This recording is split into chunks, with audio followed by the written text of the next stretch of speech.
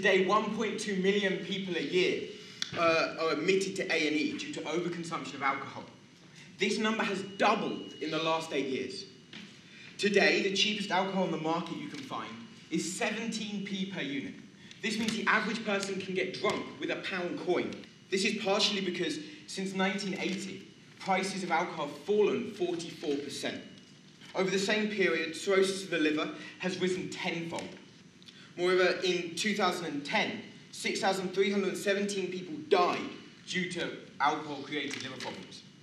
Liver disease has now increased by 25% in under 10 years. And the trend that 1 out of every 4 people, or aged between 16 and 24, who die due to alcohol-related problems. Yet this hurts much more than just an individual. In 2009, 26% of people said that drunken disorder is a major social issue where they live.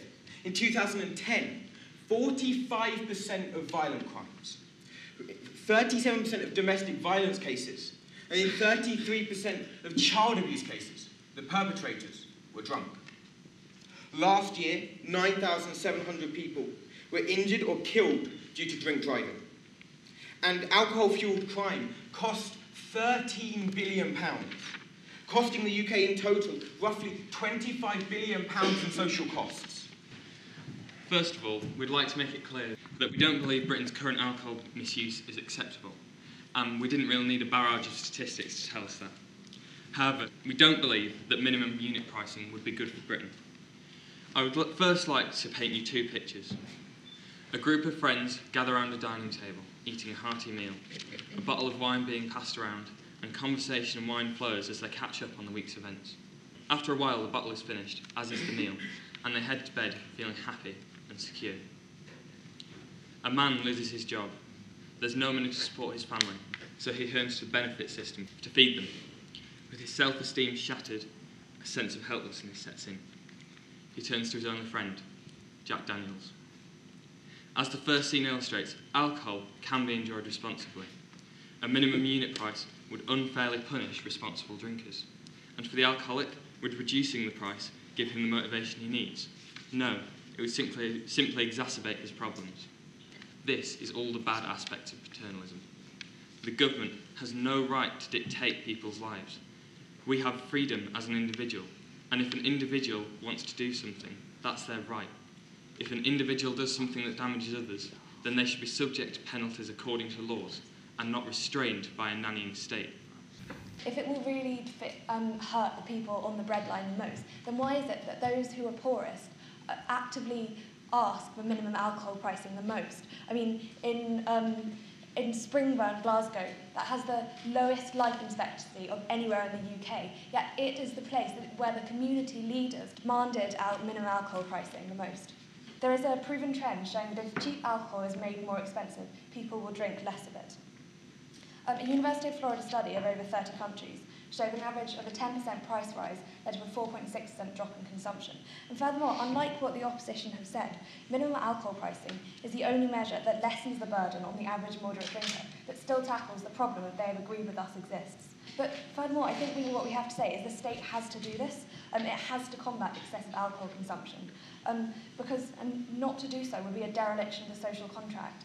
British society, since the modern era, has been run on the principle that individuals cede some personal autonomy to the state in exchange for the welfare it provides. And the welfare state is the culmination of this principle. It was created to tackle the 5 giants of poverty, I think the squalor, want, ignorance, idleness and disease.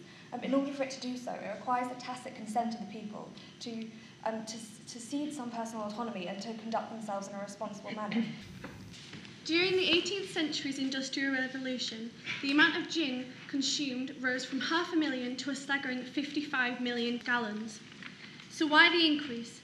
Essentially, gin became the escape for the masses living in deprivation and suffering extensive hours in factories.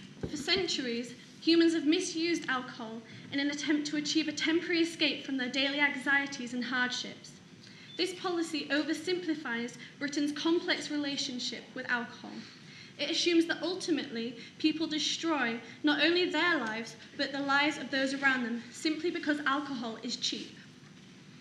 It assumes the shocking high rates of alcohol misuse are unrelated to the general feeling of disenfranchisement, despair, and downright lack of aspiration felt by many people today from factors such as unemployment. Are we expected to believe that a simple solution to Britain's complex and entrenched problem of alcohol exists through financially punishing those who drink, and by ultimately making alcohol prohibitively expensive, without even targeting the cause of the problem? The idea, I think, seems to be underpinning your case is that we should think of alcohol as an addictive drug or as a poison. Is that essentially what you're arguing? That it's really a substance which has absolutely nothing to recommend it, and basically that we should view with trepidation and a high degree of fear?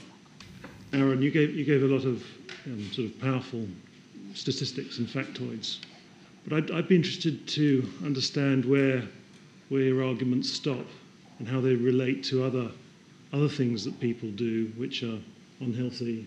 Where are you going to draw the line? You made quite a strong argument about the importance of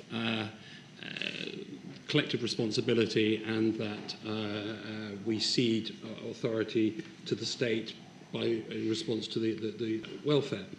I'm just interested to know where you see the limits in that ceding to the state. Are there limits? We saw only yesterday the London Port authorities stop people swimming in the Thames because it might damage somebody's health. So what sort of limits do you see in place?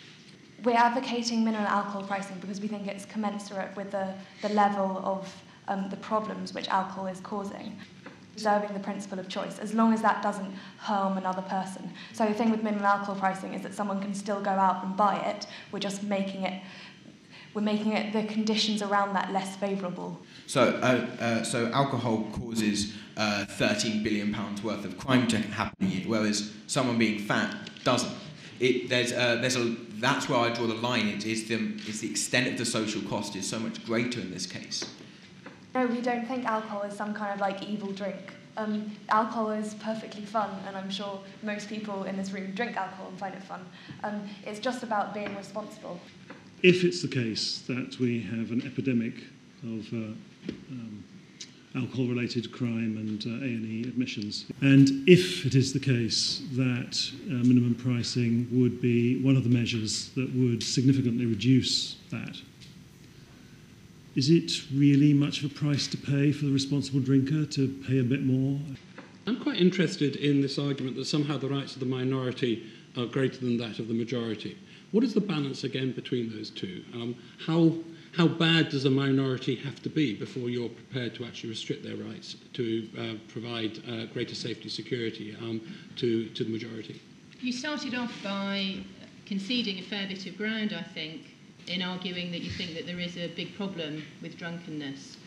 And through the course of your talks, you described drunkenness in a very unfavourable light, inherently associated with poverty, social problems, in your case of the person who likes Jack Daniels. So really I wanted to ask you the same question as the other side. Do you think that there are any merits to drunkenness? Do you think there can be a happy drunk? Or are all drunks unhappy, destitute, unemployed people? There's nothing wrong with drinking responsibly, and that was kind of what I tried to outline in my opening speech. So drunkenness can be responsible? It's the minority that come along and drink for the sake of drinking and do it every weekend, going out to get smashed and etc., that are causing the problem. We don't think there is a limit where the majority can take away the rights of the minority. We think that rights should only be ceded to government when we either gain more freedoms as a result or when the safety of other people is in danger. And that is not something that you can hold alcohol directly responsible for. You can say someone got drunk and committed a crime whilst they were drunk. Fundamentally, they still know what they're doing when they're drunk, and we don't think that the alcohol should be held responsible for that. We think the individual should be held responsible for that under the law. I feel that I need to challenge this consensus which was established right from the very beginning, that we have a serious alcohol problem. We don't. If we measure against 1945, for example, we were just coming out of a huge recession and 2 world wars, and then we're the lowest level of consumption in Britain that we'd ever seen. We're drinking much less than we were in 1914, only slightly more than they were in about the late 1980s, and we're actually drinking less than in 2002, and we drink less than the French, the Italians, the Germans, and most other European countries. So I think it's just that we feel bad about ourselves, and what we need to do is, if we stop blaming ourselves so harshly for this problem, I think we'll all end up, if you forgive me, in better spirits. I kind of want to press the rich-poor divide, because I think that the proposition tried to evade it by saying it didn't exist, by saying somehow the poor were fine with this. But it does exist. I think that's quite undeniable. So, I mean, John Stuart Mill said that any measures that imply economic sanctions for certain, or economic deterrence for certain activities assumes a civilization that treats the labouring classes as savages and children. So I was wondering whether you think that the working classes need a sort of a more increased paternalism that somehow the ruling classes don't need, and whether is that simply an elitist opinion? On liberty, the essay that John Stuart Mill wrote has a very interesting part of it in chapter 5. It says that the people are excluded from the sort of harm principle, which is, I think, what you're kind of getting at, if they were mentally incapable or otherwise ill or diseased. We are, in effect, taking that principle and extending it further. Of course, we would love it if, in an ideal world, everyone made exactly the right choices. But when people have shown consistently that they're not making the right choices, they're not capable of making the right choices, then the state has to come in and create an environment when they can make the right choices. To the proposition, you've still not fully addressed, I think, whether raising the economic cost of something can solve a deeply rooted social problem that we have. You spoke about the huge problem and the huge costs that the NHS is burdened with for alcohol, and along the sort of courts and things from alcohol-related crime. But when you're talking about obesity and things have been raised before, this is equal, if not more than that, and you haven't really been coherent as to how far this extends, and as to why I don't really have a right to go and get pissed and lie down in the street. If people in poor areas of Scotland don't like cheap alcohol, why do they need a law to stop them buying it? Isn't it rather the case, not that this is experts and self-appointed community leaders, you're not elected by anyone, deciding they know what's best for other people. Otherwise, if they just didn't like cheap alcohol, there'd be no market for cheap alcohol, and you wouldn't have a problem with it. So shouldn't you be unashamed in saying, actually, you are taking a paternalistic line. You can't just leave it to people to make their own choices because they make the wrong choices. It seems to me that's the only way the argument makes sense. And then briefly, to the other side, Asa, you painted a nice picture of a group of friends sharing a single bottle of wine over dinner and then going to bed, which is nice, but I'd suggest perhaps not an entirely representative picture of how most people in Britain drink. I think there's good evidence to believe that it's not just about chronic alcoholics and the desperately poor and people lying in gutters, but most people in Britain who drink regularly do probably drink considerably more than the optimum amount for their health. And so there's a case to be said, in that case, shouldn't we take action? And even if it's only symbolic, by saying alcohol needs to have a minimum price, marked out as not just a normal product, but something to take seriously, that will give us all a collective jolt. Isn't it true that over the past sort of 50 years, as the state has taken greater responsibility for the actions of individuals, those individuals have become less responsible themselves, and this is why we lead to the problem that we're in now? And basically, my question would be, should the state take on the responsibility of individuals? I find, for both sides, I find all, the prim and proper posturing about, the sort of dark fantasy of, the drunks, just really weird. We're having a debate about a group of people who you have made up as being, the standard bad guys. We need people to, we need, to have this debate in, the real world. We need, people to personally connect and understand, how we use alcohol. You admitted that alcohol minimum pricing wasn't a silver bullet, and that you kind of implied that it was going to be a supplement. It's quite an expensive supplement, I've got to say. It's a waste of time, it's a waste of money, and it's distracting us from the real problems.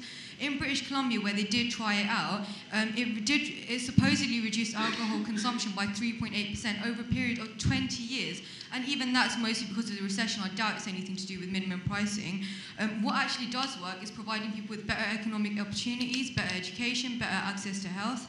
And I think you're just being like ostriches, burying your head in the sand and being petty about this. There are real problems out there, and alcohol minimum pricing won't solve it. if I'm being asked to where this principle extends, I'm sorry if I haven't covered this clearly enough, but I refuse to draw a line in the sand and say this is when we should intervene and this is where we shouldn't, because it's such a complex process. We have to weigh up the cost to our freedoms and the cost to our civil liberties with the cost of not intervening, and it's a complex process, and we have to do it every single time. In terms of harm, I would probably say we have two areas. We have harm to the individual and harm to the rest of society, and so I think we weigh up that harm with the harm caused by taking away freedom. But it's not simple, it's incredibly complex, and so many of our problems stem from it. The cost to the state of implementing minimum unit pricing is estimated at $2 billion. And the estimated savings to wider society, including crime, the cost of the NHS, come in at around 200 million, which means we would be spending 1.8 billion on a policy which is not very effective. The media has suddenly become obsessed with the amount of binge drinking in this country, and it's putting pressure on the top people in our society to say, look, we need to do something about it, when in fact it hasn't risen that much. In fact, it's decreased 13% since 2004. And I'd just like to say we don't need a short-term policy to affect this when we've got such long-term policies, such as the Know Your Limits policy, which is taking effect now. It might have taken a little bit longer, but it is working, and the long-term policies are what matter rather than a short-term policy which will unfairly and unjustly penalise parts of society. The reason why we support minimum alcohol pricing is because it works. And no, it isn't the state showing the ultimate patriarchy it's the state fulfilling its duty of care towards the people. And if it can't do that, I don't know what society we live in.